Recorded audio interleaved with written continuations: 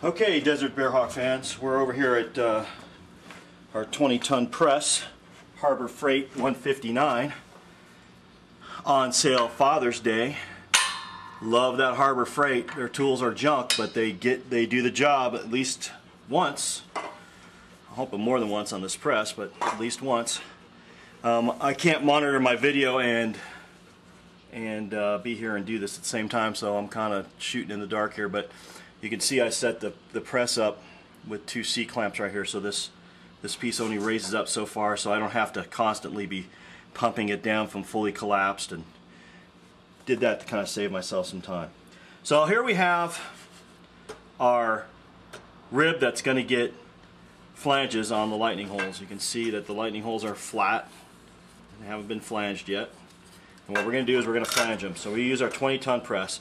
There's that C-clamp I was talking about earlier I put on there just to help hold this material right here, because there isn't a tooling hole there and we don't want one there because there's structural reasons for not having it there. So anyways, here's our assembly ready to be flanged. Now the first thing I do is I take my flange die, and on every press I take a little bit of this carnauba wax and I just put it on the face of the die, and that just helps it move across the aluminum without scratching it or stretching it or pulling on it in any funny way. So I just put that guy in there, kind of give her a little twist up for lubrication.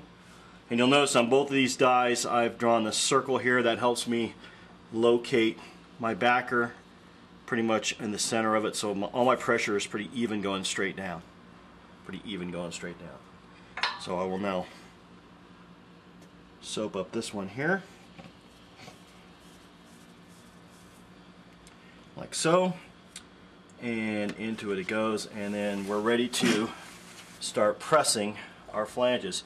You can see now that the stops allow this to come up just enough to clear the top of the die, so I don't have to spend 45 seconds pumping away to get this thing down to where I need it. It's pretty much right there, one pump or so, and I've already made contact. So what I'm trying to do now is just line up the center pin here, the very center of this press die, so everything presses even, and I put even pressure on my die when I'm flanging, because I don't want to flange this side or whichever side more than any other, because it'll cause the rib to get all warped and goofy looking. So now I've got it all set up. I just give a pump or two, and now I'm already engaged. You can take my hands off everything, and I'm just going to pump it down. I've got a reference line drawn right here that kind of gives me an idea, but I can also pretty much tell I've bottomed out when I'm pumping on my 20-ton press and nothing's moving. So right there, and bring it down, and I just go a little bit snug.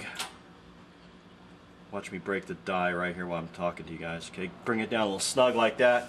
I give it a second to kind of decide that's where it wants to be. I'm sure that all you metallurgists out there are laughing at me right now because I don't need to do that, but hey, it's my shop, I'll do what I want. So, okay, open it up. And again, I can just release this. It goes right to those clamps and stops. I don't have to worry about jacking it back down. And I'm going to take credit for this idea, although I'm sure somebody else must have thought of it before me, but it just seemed obvious to me. I watch guys online do it, and they jack this part down and they release it, and the bottom of it comes all the way up to here, and then the next one they're like, and they're jacking for 5 minutes just to get it back down to where it needs to be. So you can see now, this started right there like that, and now you can see that it's like that. So I've obviously depressed that material in there.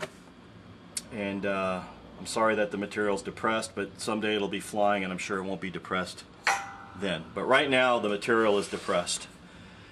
And then the process is just repeated for the nose rib, or the forward hole in the nose rib.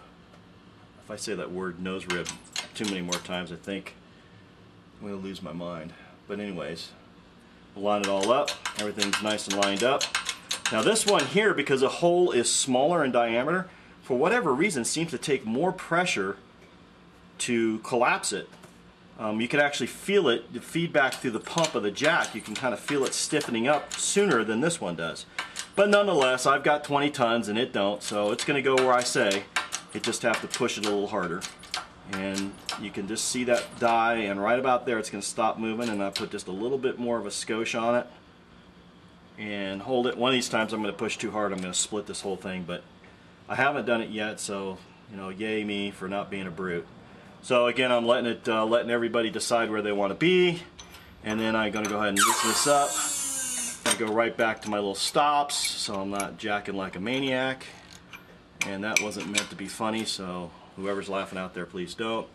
And now if I just remove my dies and set them in their respective stations here, you can see inside here now that we have depressed and pressed those flanges to a perfect